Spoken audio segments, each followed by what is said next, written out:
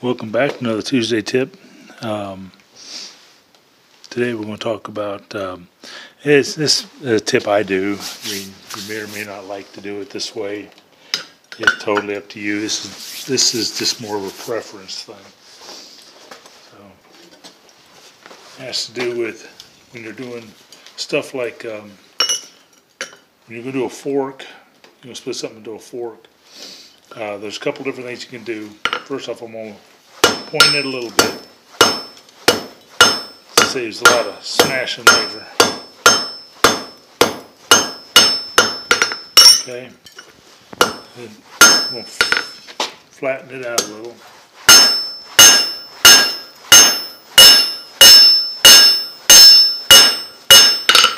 Don't want it too flat because when you go to make a fork piece,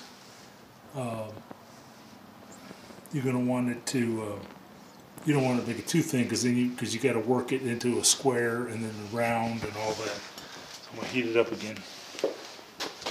Okay, this is the main tip part. When you go, after you've flattened it down, and you're going to go ahead and split it,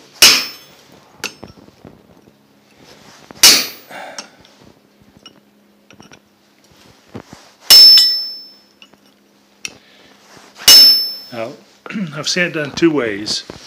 They've split it all the way through. Just put a piece under that. Oops. And go ahead and split it all the way through.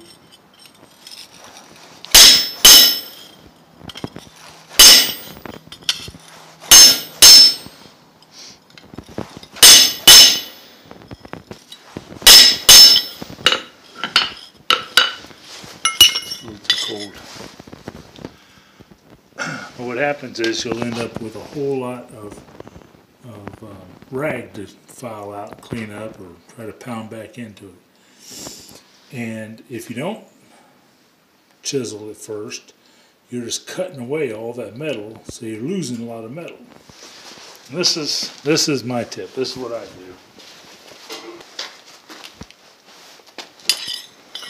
do. So I think I lose too much material if I just saw it. Hacksaw, bandsaw. And I don't like a lot of rag. So by going most of the way through, see I didn't go all the way through, but by going most of the way through, I've pushed the metal away. So I've only got that real thin little part. And this is where I change things. This is where I change things up. So you can either one of two ways. You can either hacksaw through it, because it's not very thick at this point.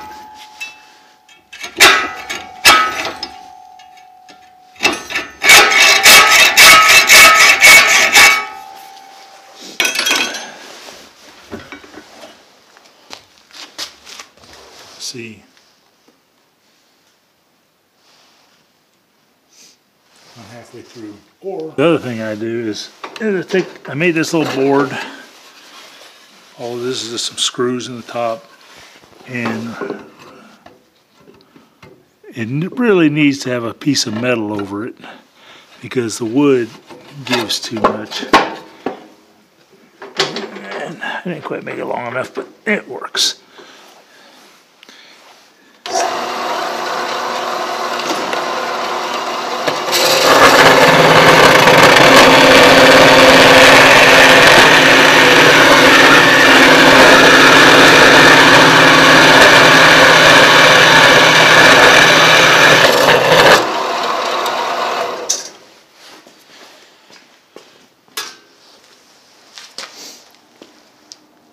So as you can see, this is by using the bandsaw, I didn't lose as much material. I only took out that little webbing that was in between, so I didn't lose a lot of material. Even though I kind of got off a little, I'm too close to this right here, but I was going fast for the video, so I was kind of hurrying. And I don't have a lot of rag in between, but I saved a lot of material. I didn't lose a whole lot of material doing that. So what would you use that for? Your typical hot dog fork. Split it. and then square it up, stretch it out. Of course, you'd go deeper than I went with that. I didn't quite go far enough. You'd have to go almost back into here somewhere. But it's going to stretch out some. And then I also do that for other items. This is a hanger I made for a wall hanger. I actually had a set of them. Somebody bought one and didn't buy them both, but I'll set the screws of. And what I did is I wanted it to be kind of organic, so I split this just like a hot dog fork, but then I bent them up into curls and made it more like a living piece, and then this piece is scrolls. So you can hang a plant or something from this and mount it to a wall. And anyway, cleaned up, it's getting a little rusty. But that's the kind of stuff you can use that for. And that's just a quick tip for the day. Hope that was helpful, and have a blessed day. Bye-bye.